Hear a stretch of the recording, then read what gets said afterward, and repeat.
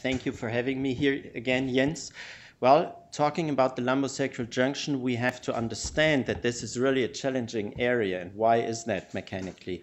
There are multiple directional forces working on that junction, and the osteosynthesis techniques have to cover these multi-directional forces, and therefore special stabilization techniques and concepts have to be considered. However, coming from trauma, bone is only one side of the story.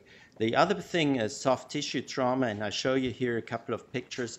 You have on one side almost intact situations in elderly gentlemen with insufficiency, instabilities, and fractures. You have severe closed soft tissues and also open soft tissues. And then, of course, your osteosynthesis technique has to be related to that.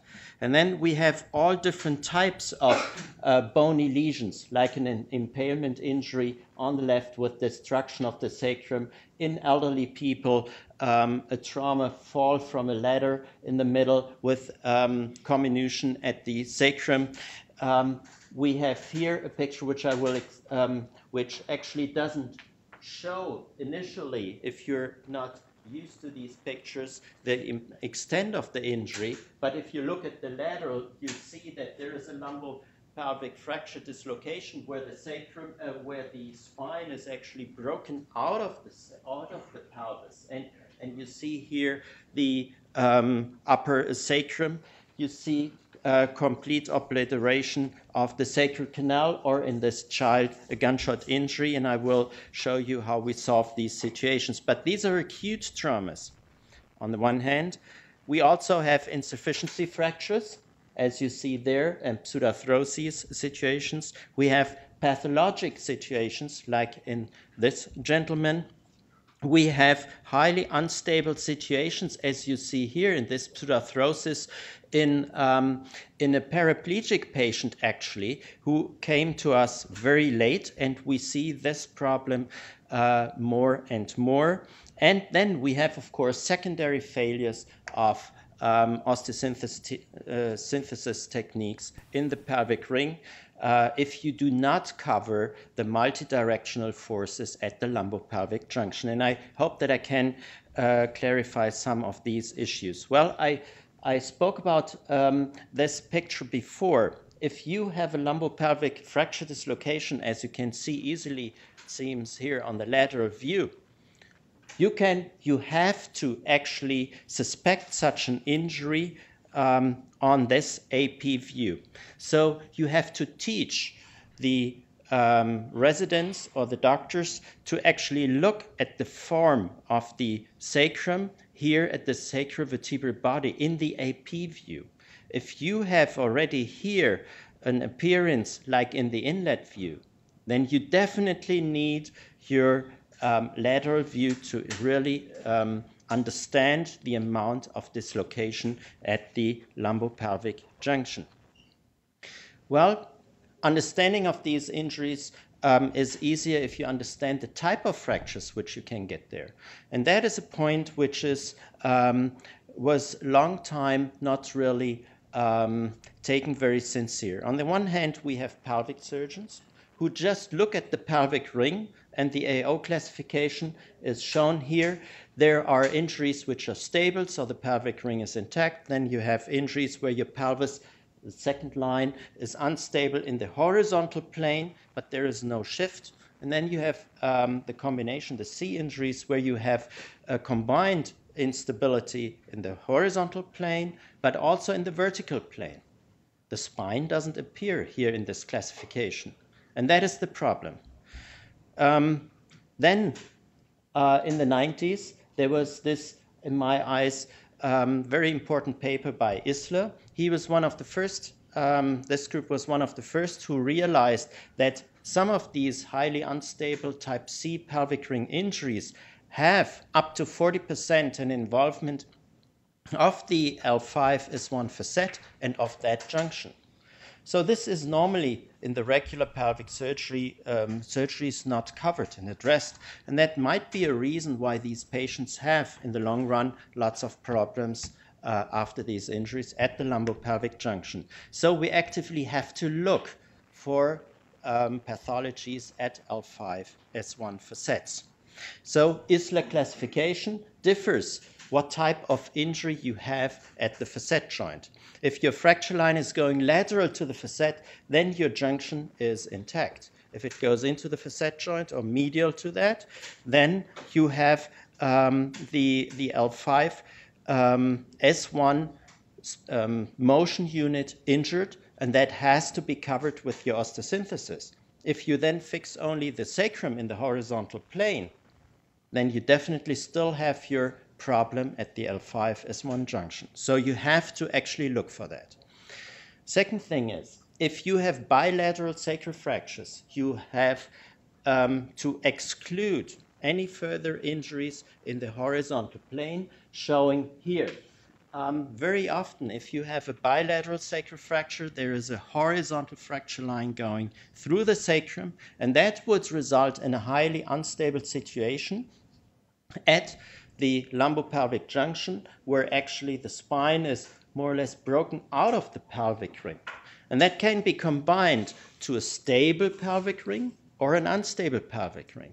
So if you have a fracture pattern like this one, then your pelvic ring as such can be stable. But the junction between the lumbar spine and the sacrum is unstable. So you have to cover that segment. If the fracture line is going completely through the sacrum, then your pelvic ring as such is additionally unstable.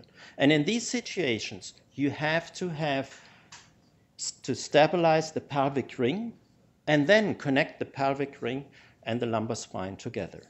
And this is very important to understand. So this is a classification more or less describing the pattern. So this is called an H-type pattern, a U-type pattern, and then there are combinations, lambda or whatever, Y-shaped fracture patterns. But these classifications do not really explain the mechanism of injury. And this is what this modified Roy-Camille classification does. So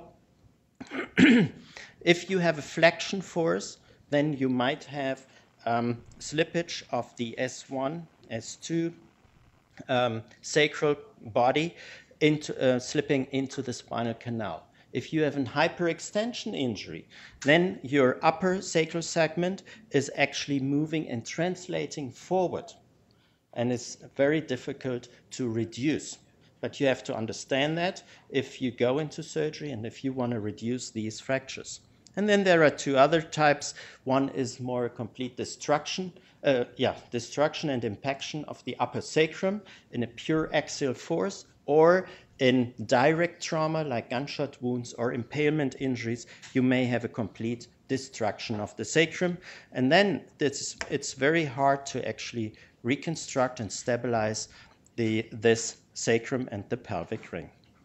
Well, type C pelvic ring injuries, as I mentioned before, are typically in the hand of trauma surgeons stabilized with plates, with screws, and so on. But you recognize here, this is always in just the horizontal plane.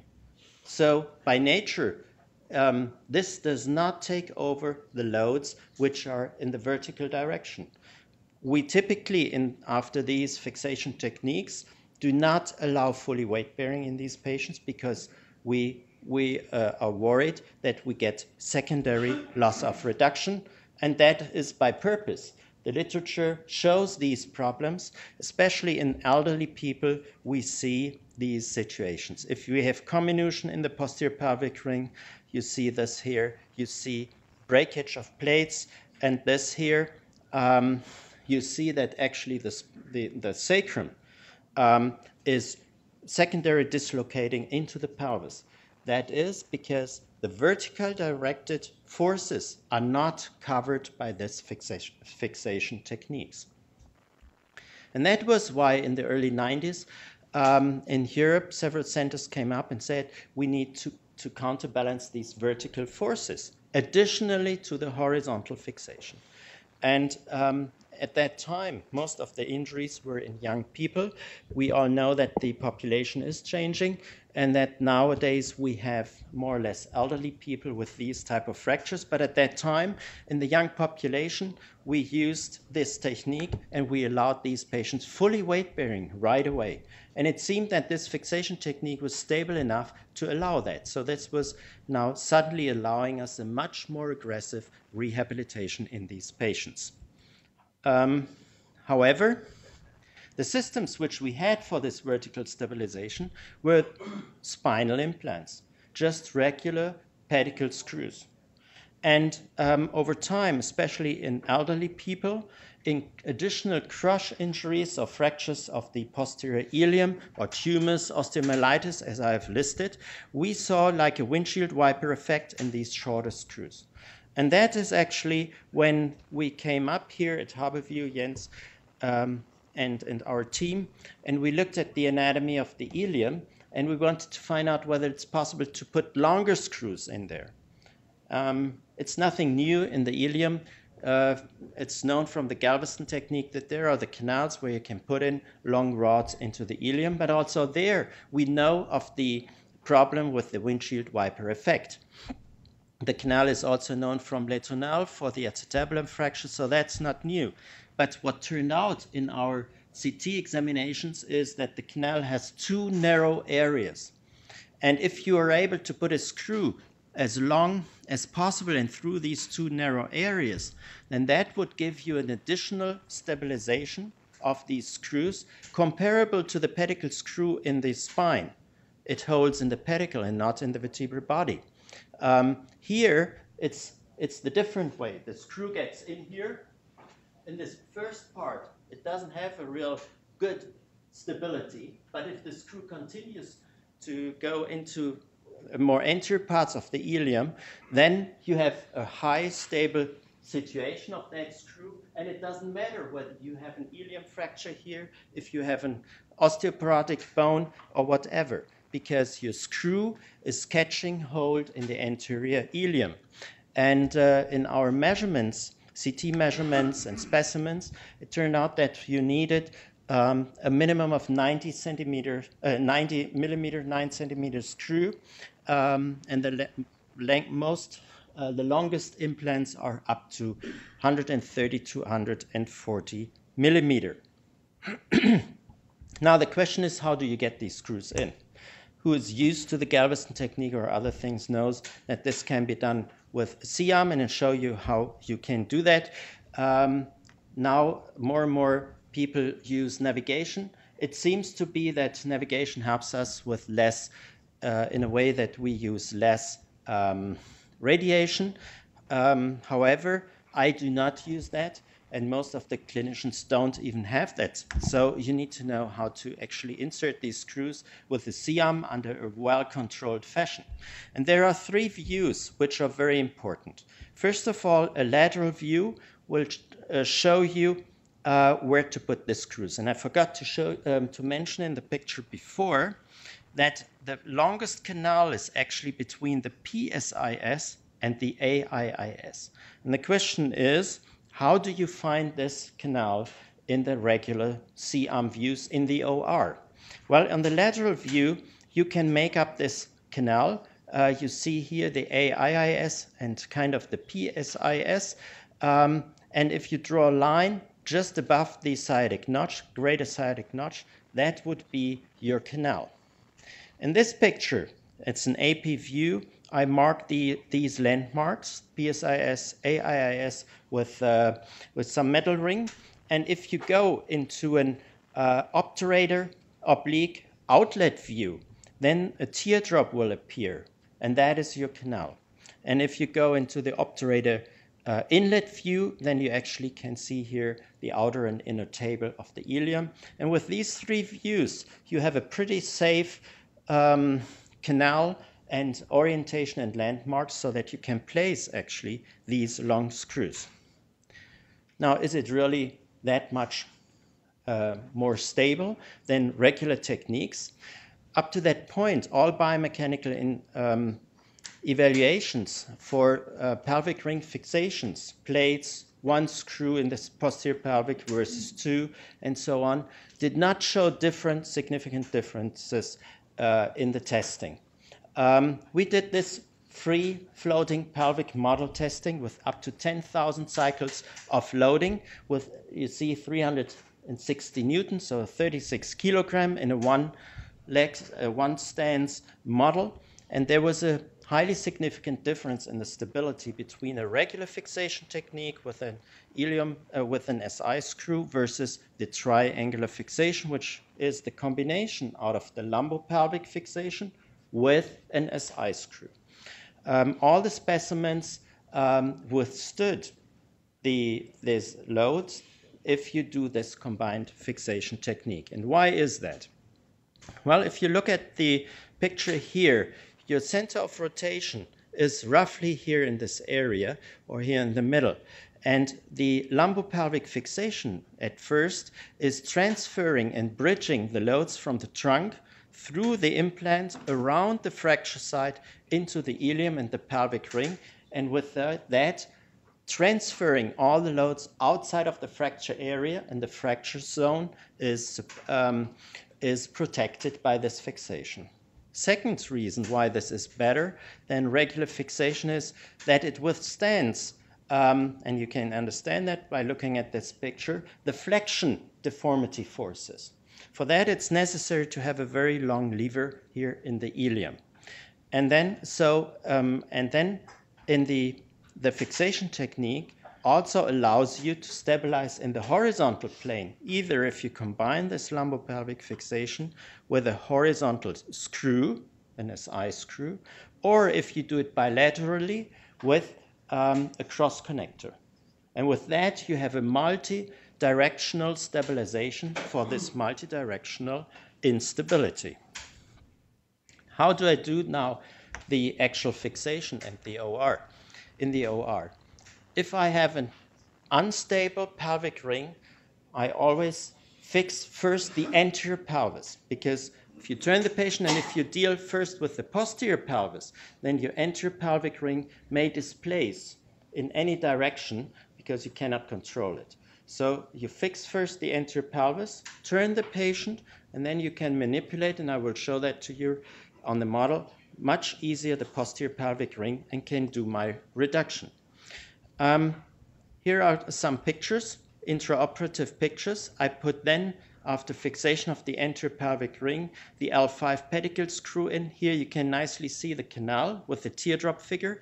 This is the long ilium screw here, and I leave the connectors on the screws. So I have two handles with which I actually can do the reduction at my lumbo-pelvic junction. If I have a fracture dislocation between the lumbar spine and the pelvis, I can on both sides really lever the complete spine and pelvis against each other, and I can do it on one side as well.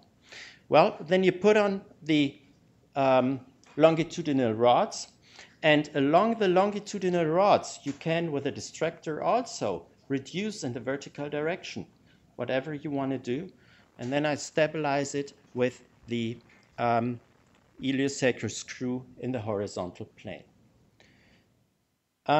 One of the problems which occurs in unilateral fixations is that if you distract to reduce your fracture, that at the L5 S1 spinal motion segment, you will have a widening, a unilateral widening of that facet joint and the disc space.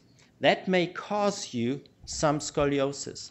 Therefore, it's important that you release this distraction force after you have fixed the SI screw and the sacrum with the horizontal screw. Now, what are the indications for this technique?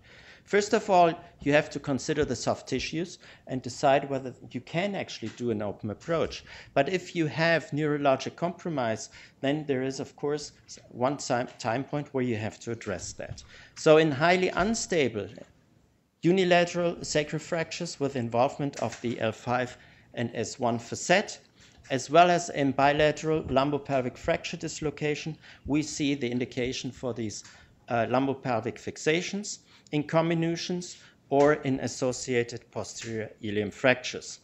Now, this is this 10-year-old child I want to show you that this fixation technique is also possible in children. This is one of Jens' patients. So you see that here, despite the thin bone, it's possible to actually get these long screws in, out, in the ilium, and that allows you a good fixation and stability, and you see the 2.5-year follow-up with complete fusion of the posterior pelvis. This is a 19-year-old male, and you see here the pelvic ring as such is intact, and the sacrum is completely broken out of the pelvic ring. This is the typical bilateral injury where the pelvic ring is intact and you have a pure lumbo-pelvic dissociation. Since the canal is compromised and obliterated, you need to do a laminectomy, sacral laminectomy. You need to free the sacral nerve root canals, so you need to do a foraminotomy, and that causes you even more instability, and that is the indication for this combined triangular fixation with lumbo-pelvic fixation and horizontal stabilization. And that is the solution in that shown picture before with the impalement, and you see in the lateral CT reconstruction how destroyed the sacrum is here.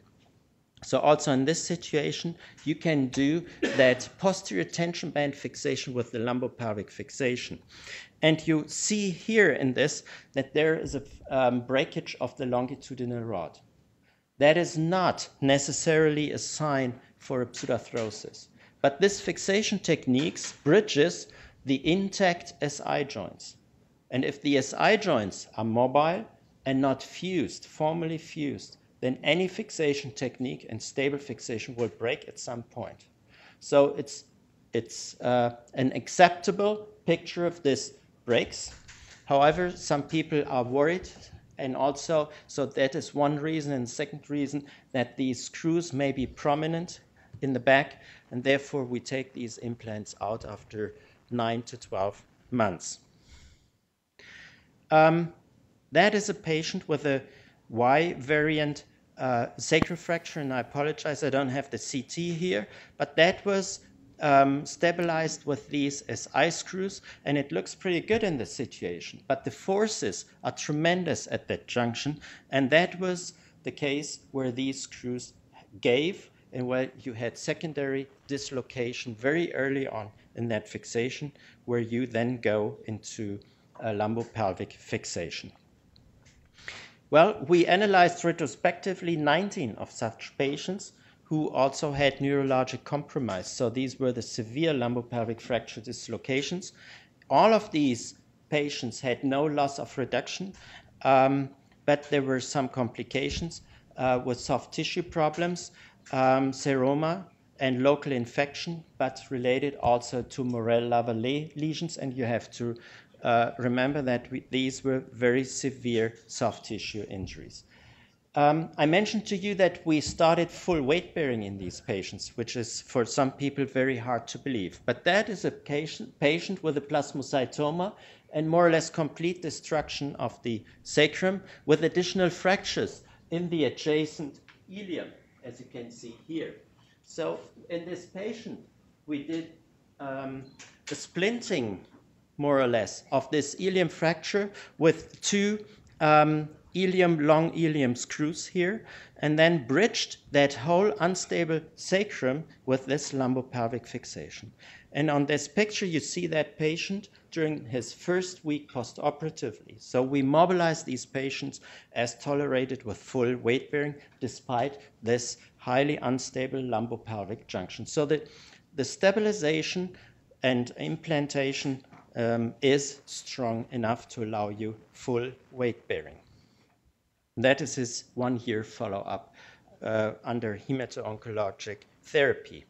Insufficiency fractures is, in our hands at least nowadays, what we have to deal with the most. If we have these fractures non-displaced, we very aggressively and early on start fixation techniques, typically percutaneously. However, and these can be done with crossing screws. Here in the States, you have the very long screws which go all the way through. We do not, unfortunately, get these in Europe. You can combine these screws with cement you should definitely not use sacroplasty alone, because this is not taking care of your multi-directional instabilities.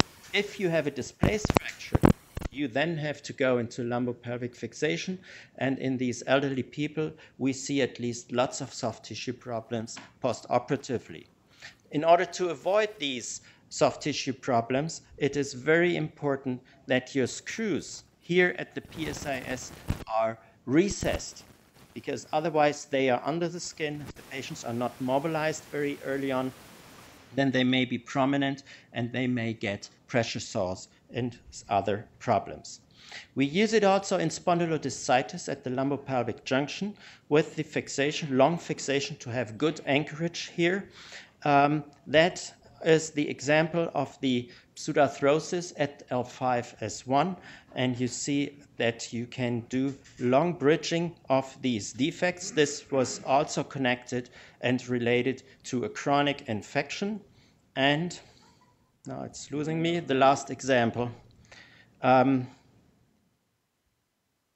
right, so you can use, and that is the end of it, you can use this fixation technique for a variety of instabilities at the lumbopelvic junction, but you have to remember that you need to bridge the vertical and the horizontal direction. Thank you. Fantastic. Why don't you show us how to do this in the lab? Jens, can you see the acetabulum? I can kind of see it here. Yes, we can. Okay, good. So these are my landmarks, and what I typically take from that time point is a drill. I take a 3.2 drill. Unfortunately, we do not have that, so I take an awl, well, the thinner one, and I just follow that track from the entrance point. Show me that. And I just follow. Show me that. Above the sciatic notch, and I try to aim at the superior part, supraacetabular area. Show me that. And that would be the direction of my screw in the lateral view. If I'm not sure whether I'm now in the right direction and in the right canal, then I take the previously mentioned obturator oblique view, obturator outlet view. So please come up and roll here in this direction.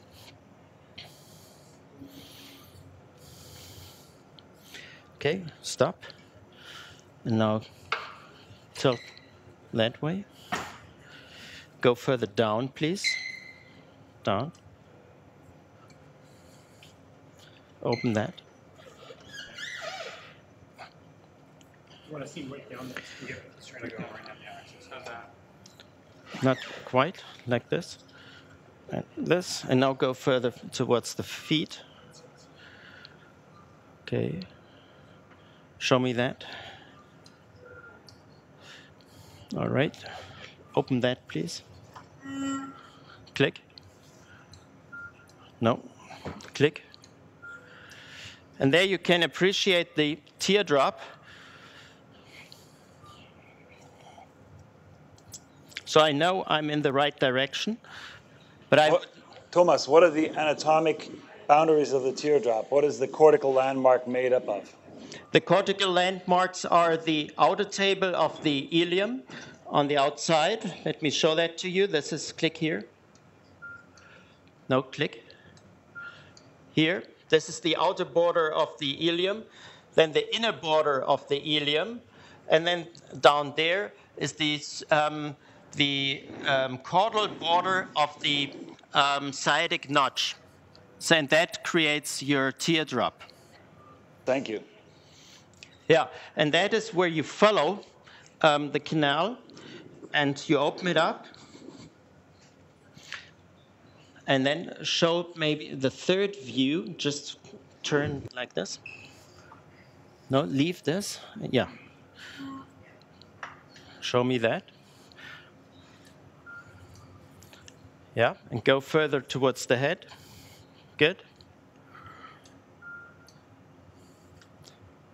And there you see the awl in the ileum, and you see the outer border and the inner border of the canal as well. And with these three views, you have a pretty good idea whether your screw will be in the right position. So you do not necessarily need navigation for that. When I have opened the canal in that way, and as I said before, I would use a 3.2 drill bit, then I go again into the lateral view. Can I have the screw there?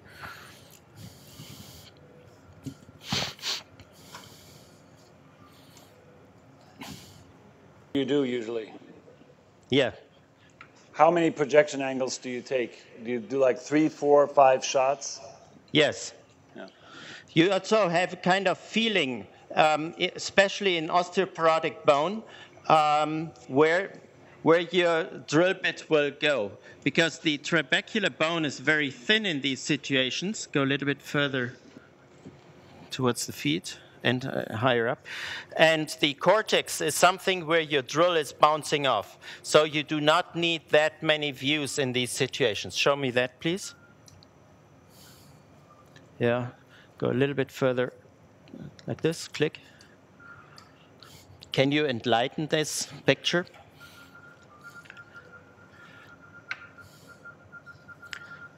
No, that's not good. I'm sorry for the picture.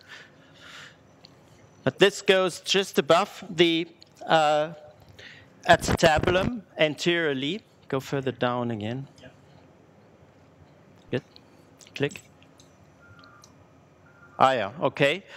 And when this is open, then I take out my drill, and then typically I take 110 to 130 screw. In osteoporotic situations, I take and in female bone, I typically take an 8mm screw, and in the situations otherwise a 7mm screw. And then I just follow and rotate and forward the screw. Show me that. There's a lot. I once had a very osteoporotic lady where I put in these screws pretty rapidly, and she became rapidly decompensated, and we suspect that she had fat embolism. Do you suction out the drill tracks or irrigate them out or anything like that? No, I don't. You're not worried about the bone debris that goes in the bloodstream? No. Okay. Show me that. This looks close to acetabulum. Is this the opposite side? I think it's the opposite side. Show me that again. How can we know? We can rotate. Show me that. Okay. Okay. A couple of degrees.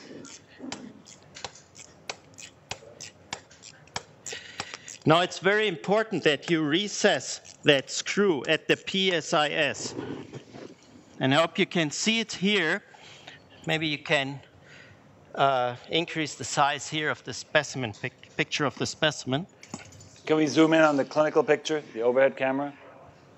The camera for the clinical picture. That's okay. Why don't you keep going? Okay.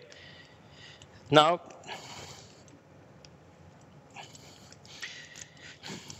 so I have recessed the screw here, and now I have the two screw positions here.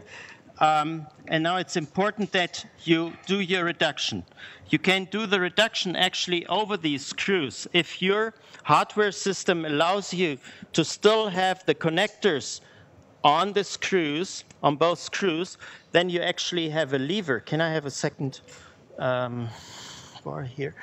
Then you actually are able to manipulate